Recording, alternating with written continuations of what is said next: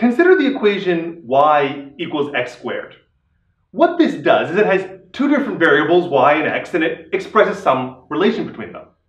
And I can imagine an equation that had more variables than just the two here. For example, the equation x1 squared plus cos of x2 minus 2e to the power of x3 equals 5. That's just some messy equation in three different variables, x1, x2, and x3. Now, these kinds of so-called non-linear equations, equations with exponentials and signs and squares in them, they're very complicated and you can study them, but the study of them is very messy.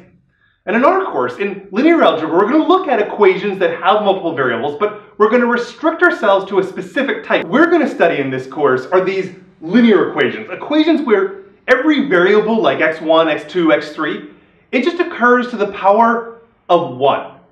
I might multiply those variables by various coefficients, numbers like 2 and minus 1 and 1 and 8, but any variable, it's only going to occur to the power of exponent 1. Then a solution to a linear equation is just me telling you what the x1, the x2, and the x3 values are going to be. If I specify some list of numbers, for example, here 2 times 2 is 4, minus 1 is 5, plus 3 is 8, if I plug those numbers into the equation, then it does indeed satisfy it. So that is a solution to a linear equation.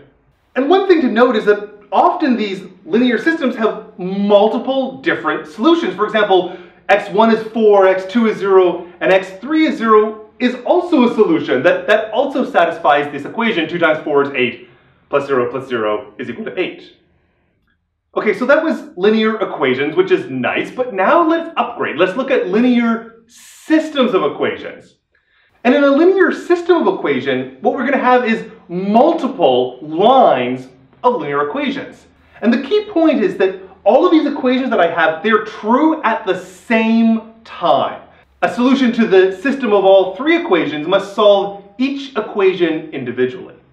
So for example, if we look at that 2 minus 1, 3, well, if I plug that in everywhere I have an x1, an x2, or an x3, indeed it does satisfy, and we can plug it in and check that all of those numbers are indeed equalities. But I do want to note something here. Remember the solution 4, 0, 0 just to the top row?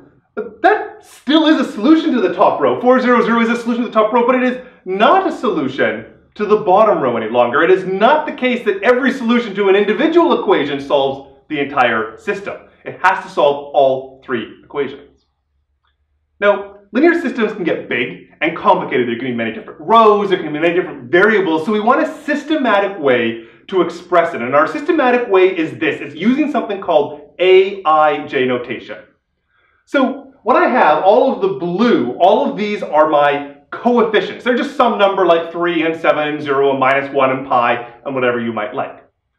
And then the x1 down to the xn, those are going to be my variables. That's the thing I'm trying to solve for. And then the b1 down to the bm, these are also just numbers, but because they're not associated to a variable, they don't have a variable attached to them, I'm going to call them a bit of a different name. I'll call the b's constants, and I'll call the aij's coefficients.